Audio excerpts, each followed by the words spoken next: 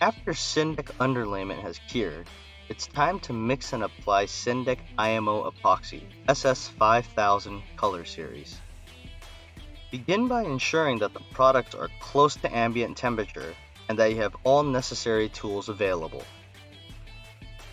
Open the containers and mechanically mix IMO Epoxy Part A resin by itself at medium speed for 1 minute. Doing this will reincorporate any pigments and additives in suspension. Notice that we package our IMO Epoxy in such a way so that no new containers are needed for the entire mixing process.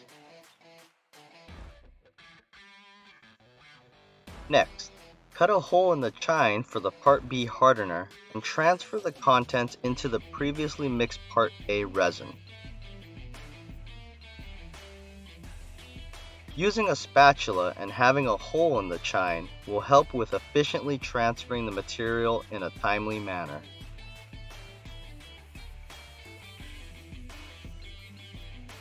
Blend both components together at medium speed for 1 to 2 minutes. Try not to introduce any air into the epoxy while mixing.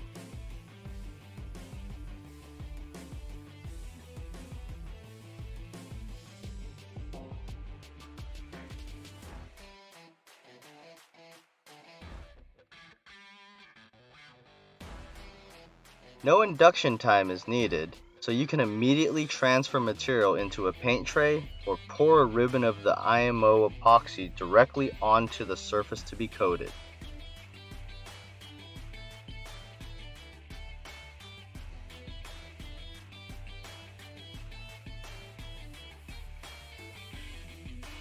Using a high-quality 3/8 inch nap roller cover, saturate the roller and carefully begin spreading the epoxy over the intended working area.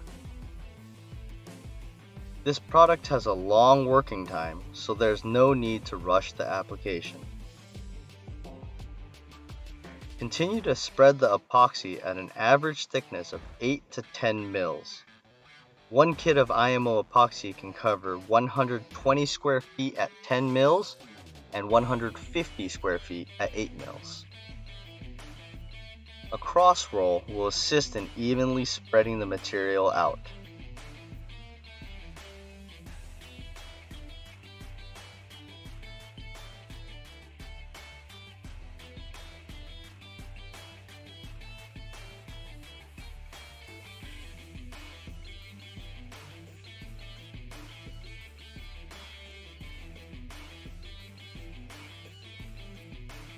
A final back roll will help evenly spread the epoxy. Any roller marks that may be currently visible at the moment will eventually flow and level themselves out.